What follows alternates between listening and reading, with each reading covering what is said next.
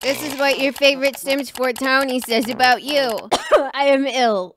Let's go. You are quite literally just as old as she is. You yearn for better times. The Sims 2 is the best game, or so they say, because you won't stop saying it. I don't care what you say, and I don't care what justifications you have. You only like him because you want to woohoo him, and because no one in real life will do it. You're just trying to heal your inner child, and I won't come after you for it. You're gonna have to go to therapy eventually. Oh, and your dad never loved you. You're just trying to coast through life. You're that really chill guy, and everybody knows you're a chill guy, which is why they don't rely on you, because you're unreliable. I would honestly just hate to be around you. And no, you're not cute. You're just awful at saving money. You are just one stubborn motherfucker. You have your set beliefs and you're just gonna fucking stick to them, which is fine. It's just we're all tired of hearing about it. We get it. Move on. You're just lying to yourself at this point. You don't even like her. You're just being contrarian. Daddy issues? You can't fix them. You just can't. You need to learn to work on yourself before you try to fix other people, and that's why you keep getting into situations like this. You're out here just trying to catch a lost childhood, and it shows because you're just a bummer to be around. From the bottom of my heart, I hope you get some healing. You're pushing 40. And that's fine, there's nothing wrong with it, but you can stop tightlining your lower eyeliner. You have questioned your gender identity more times than I have questioned my life choices, and that's saying a lot. Oh, you are him. You think you know everything, you're such a critique, you are such a highbrow person, and you want to dress exactly like him, and you would actually slay. If only you weren't an insufferable prick. You want everything in the world, and you want everything done for you, but you don't want to work for it. And it doesn't matter how many times I have to tell you to get off your ass and actually do something. You're just never gonna do it. Stay delusional. You're probably gay. You justify literally every bad decision you have ever made and thoroughly believe you were constantly in the right. And no, you're not misunderstood. You just don't take accountability for anything you do. I know you have a pride flag in your room. You are just an angel. You have never gotten into trouble. You have never upset anybody, and you've never had a fun day in your life. You have a type. And that's fine, we all do, but did it have to be this? Let's be honest, you just want to be in the middle of these two. You love wine, you love drinking wine, it's the only thing you drink. You don't even believe wine drunk is a thing because you are constantly just drinking wine. Did anybody ever tell you about the wine? You are just a cut above the rest. Nobody plays this game the way you do. Your imagination is overactive and you are definitely on the spectrum. Mommy issues. Oh, you have made awful relationship choices in the past, and you keep saying you've learned from them, but you keep falling back into these toxic cycles. It's not that you can't change, it's just that you don't want to. You do know that one day all those buried emotions that you have are gonna come right back up, right? Nobody fucking likes you. Oh, you are way past your prime, honey, and you don't actually care, and that's why I love you. You have no standards for anything in your life. You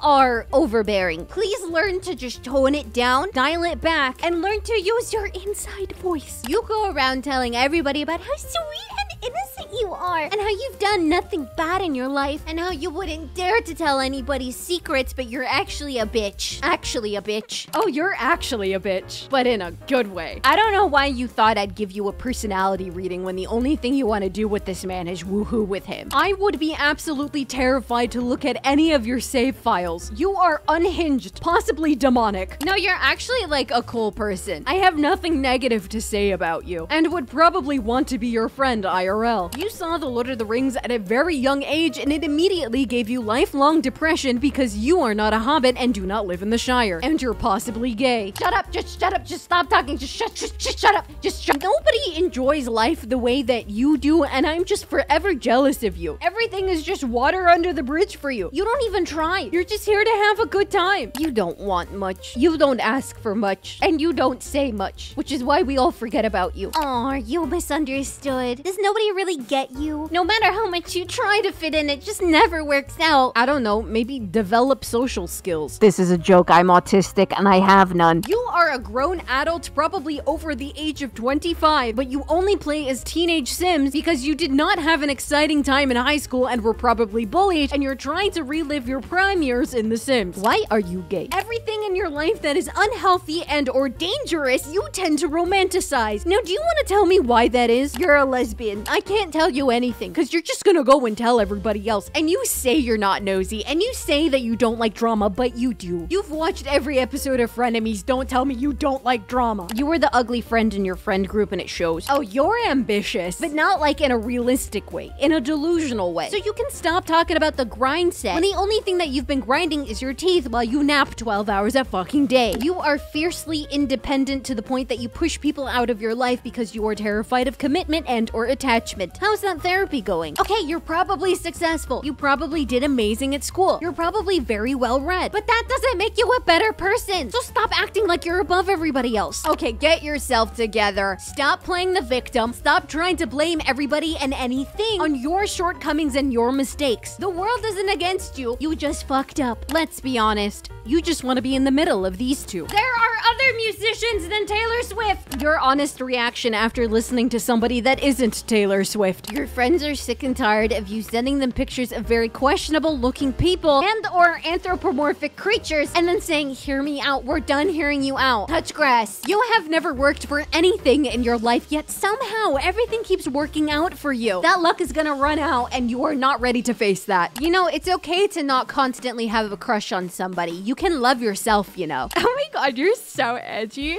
Like, oh my god, you're so cool. Like, I have never seen anybody wear all black before. Oh my god. You are just an impressionable young mind that has probably discovered the internet way sooner than they were supposed to. We must protect you at all costs. Let's be honest. You just want to be in the middle of these two. Stop going after broken men. It never works out for you. You make a conscious choice to be like this. You don't have to be like this. People like you for who you are. You can stop pretending to be somebody you're not. And also, for the love of God, deodorant. You are a straight male. I am begging you, just stop reading fan fiction. Go outside.